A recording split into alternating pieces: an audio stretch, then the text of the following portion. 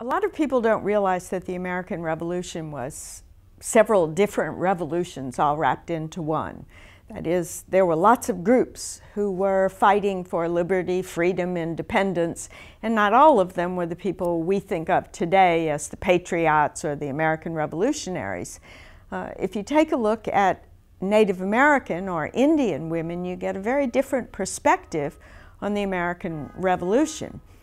Native Americans, who obviously had been here much longer than Europeans, were not naive or innocent, politically innocent people. Throughout the 17th and 18th century, Native Americans understood how to play one rival against another. That is, they knew how to side with the English against the Spanish or side with the French against the English, and in doing so, they knew how to protect their own communities and often get rewards for their loyalties, so to speak, to the side that they had aligned themselves with.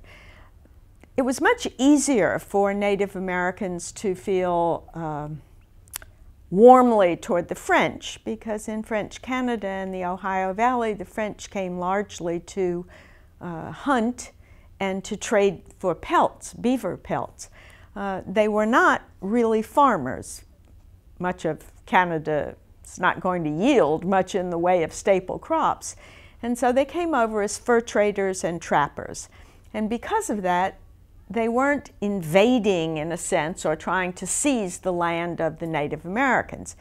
The English, on the other hand, were from the very beginning agriculturalists, farmers, and land was what they wanted. Also, the English tended to be fairly narrow-minded about other cultures. They viewed the Indians, especially in the 17th century, they viewed the Indians as just an inexplicable group of people. American colonists and English travelers would go into Native American communities and try to interpret what they saw going on. And from a modern, much more sophisticated point of view, you would find this hilarious. They could not comprehend either the sexual mores and marriage behavior of Native Americans, and they couldn't understand where power was. In English culture, men farmed and women did domestic activities. That was almost the definition of your gender. A man was a farmer, a woman was a housewife. But in Native American culture, on the whole, women were the farmers, excuse me, the agriculturalists, and men supplemented the diet of the tribe or the clan or the community by hunting, and they protected the community. So imagine the surprise of English travelers when they arrived in a community in the summer, for instance, when Native American men didn't hunt. There was no tracks that they could follow in the snow, or so they would see women toiling in the soil, planting food, and they would see men sit in their minds, sitting around doing nothing. What the men were doing was mending nets if they fished, or preparing weapons, or playing ball in order to keep in good physical shape. What the English saw was all these lazy, no-good-for-nothing men and women who must have been slaves. They couldn't comprehend that women would be the farmers. Even worse for them was they couldn't comprehend that many Native American tribes were matrilineal. That is, they traced families through the mother, which in fact made a great deal of sense because you always knew who the mother was as she was present at birth. And they would, Native Americans, instead of going to live in his home, would go to live in her family's log house or a dwelling of some sort, which also amazed the English. They were scratching their heads over that. Far more important than that, since there was no private property to pass down in Native American culture, it didn't really matter who fathered the son, the first son, the second son. Legitimacy was not the kind of issue that it was in a culture in which property passed from father to son. And so in some tribes, for instance, the men would go off hunting.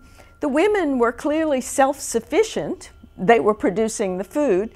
If they decided they didn't like their husbands anymore, when the men came home, they would find their possessions outside the log house, and that would be a symbol, you're divorced, that is, you're gone.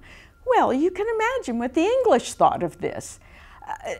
They were, pages and pages and pages were written about the scandalous behavior of Native American women, so that you get an image of Native American culture that is totally through the eyes of English culture and completely misreading what was going on.